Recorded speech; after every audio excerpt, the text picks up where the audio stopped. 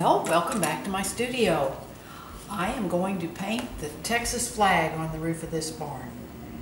The white portion is, I'm using mixes of white plus a little bit of ultramarine blue plus a tiny bit of cadmium orange. I don't want this to be pure white. It's got a little bit of a gray in it, because these old roofs, they're tin and they get some little rusty. This has a little more cadmium orange in it. And besides, this part of the roof is not getting as much sun. The sun's coming in from the left, and the upright portion of the roof does not receive as much sun as the flatter portion. So this portion down here will be lighter and brighter. So my white here is not going to be a pure white.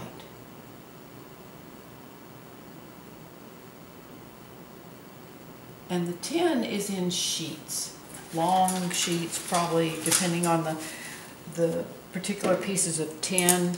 Some are 2 feet wide, some are 3 feet wide, some are 4 feet wide. So there's the variations in the shades, I guess there's, I'm not sure how to say this, I guess there's striations in between the different sheets, but it's not just a solid surface. And I can even, using the side of my brush, I'm going to brace my hand on my maul stick, which hooks over the top of my easel, and I can just do some little. You can see that brush is, even though it's square, it's thin, so I can use that to make some of the little grooves in between the pieces of tin.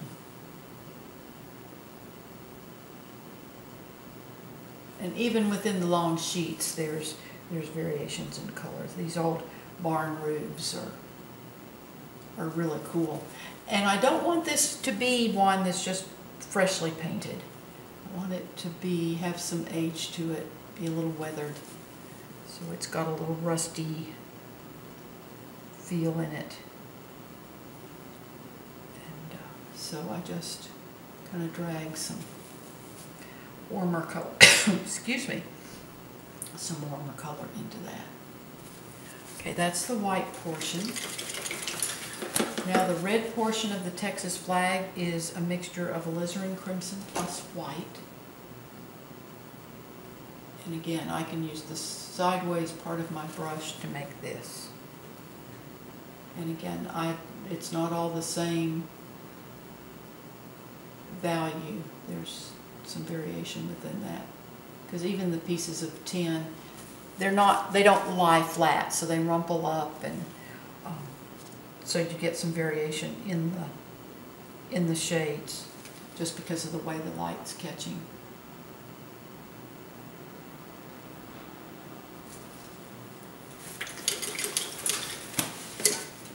And then along the edge there will be a little highlight. Just mix a little bit more white into that alizarin crimson.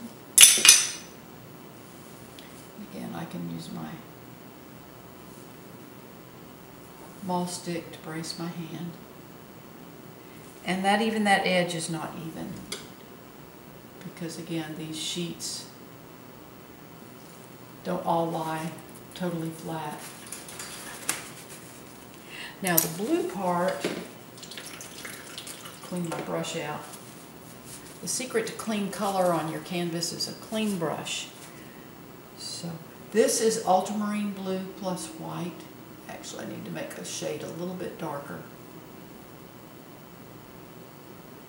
And when I drew this painting up on the canvas, I washed in the blue of the flag in with ultramarine blue plus liquid, and the red is alizarin crimson plus liquid, and that's now dry, so that just gives me a base which I can just come back and paint over. And it helps fill in all those little grooves and texture of the canvas, so you don't have those little white specks in there. But again, I don't want this to just be a smooth color. I do want some variation within it. You can see how I can just use the edge of that brush to work around my star. And it really helps having all these, like the design of the star, everything all worked out before I begin painting. So in my initial oil wash sketch, I make sure to work out all those details. So then when it comes to painting, I can just paint. The lower portion of this roof is more sun catches it, so it's a little bit lighter.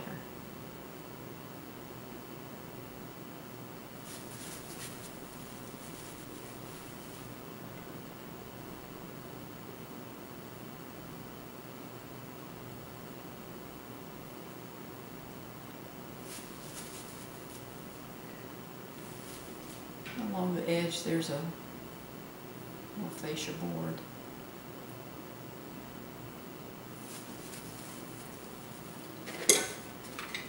And I need to mix a little white into that ultramarine blue. It'll make a little bit lighter mixture here. And this leading edge will be a little bit lighter. It actually needs more white in there.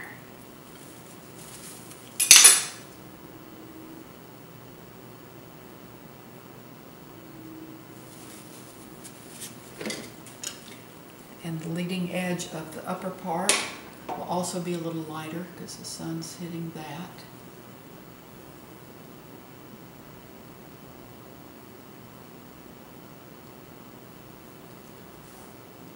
And I'm going to highlight this with white on this edge.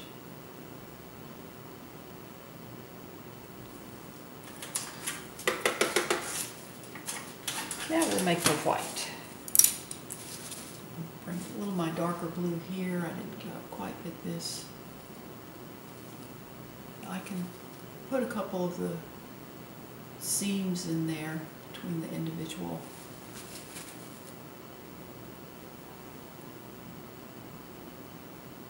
tin panels, tin sheets of tin. There we go. And now I'm using my same white that I used back here for the star. Again, this more upright part is not going to be as white as the part that's getting more sunshine.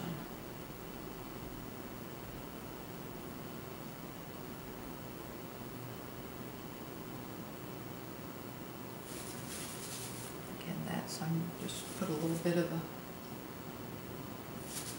different texture color in here, particularly down here where the two come together.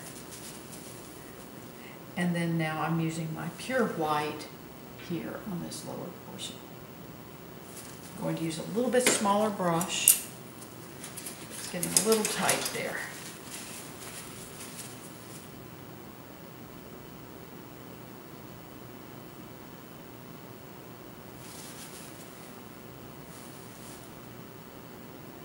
So this is how we paint the roof of the barn. Paint that Texas star on the barn. Our flag is so pretty, I just love.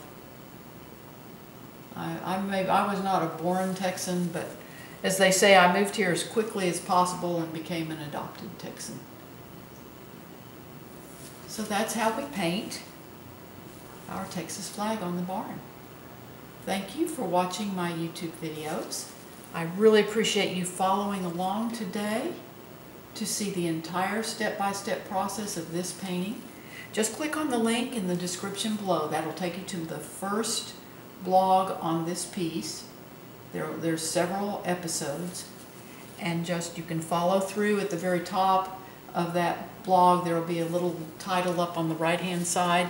Click on that to go to the next episode. So have a wonderful, wonderful day.